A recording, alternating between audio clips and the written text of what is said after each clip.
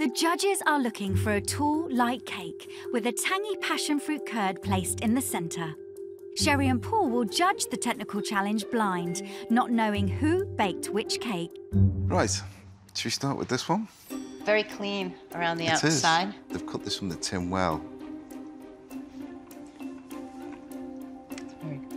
The curd's flavor couldn't be better. Right. Now, this one's Odysseus bringing out the tin. You can see the white all the way around. But it's got a nice height. The passion fruit curd doesn't have that same spike and punch. No. Moving on to number 3. The Fenny of the Strawberry is very holiday. Now, that holds quite nicely, actually. The curd's in. It is in the right place. This one doesn't look too bad. They've got a few air holes in here. It's a great-looking sponge, that, though, isn't it? Tastes good. It does taste nice. Cakes so far have been very good. Now, this one, they've covered a multitude of sins, perhaps, with this on the top. The curd was a bit soupy, huh? Because it wasn't reduced as much. This is much smaller.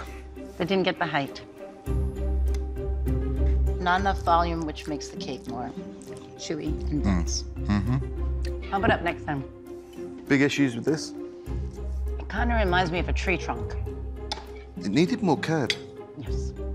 OK, moving on. Yeah, looks shorter. It looks a bit squat, doesn't it?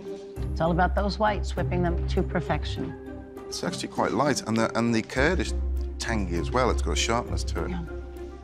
It looks like it's nicely whipped. It's not bad. It's got a nice flavour, because that curd's lovely. Right, moving on, last but not least. With this cake, the first thing I see is the outside, which is hacked up. Yeah. An angel food cake with this hidden center loses the proportions when you don't have the right amount of curd to cake.